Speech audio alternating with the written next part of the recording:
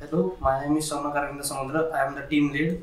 My team member name is Tanish Shire. Our team mentor name is Professor Abhinay Dubey, and we are from JSPM RSCOE Tatode. Our problem is related to the defense and security sector.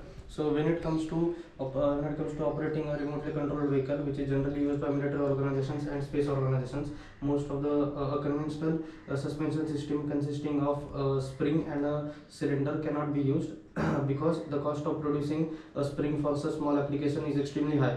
Thus, most of the organizations don't use a conventional suspension system. So to overcome that problem, we have come up with our solution, which consists of a ternary link and a differential mechanism. So when this kind of vehicle, which is generally operated on off-road conditions, if one side of the vehicle passes over obstacle, the upthrust which is generated on that side of the vehicle is transmitted through the ternary link to the central differential.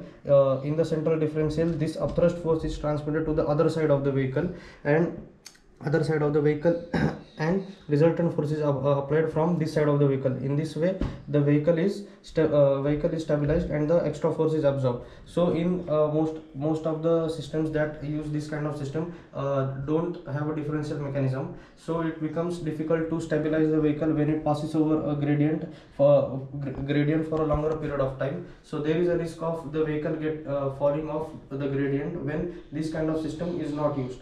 So this is the differential mechanism which is used for transmitting the force is a novel design that we have created in our project.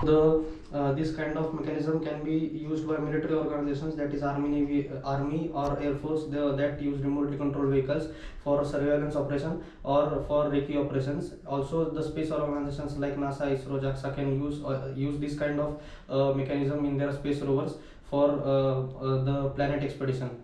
These are the potential organizations that we are looking towards as customers.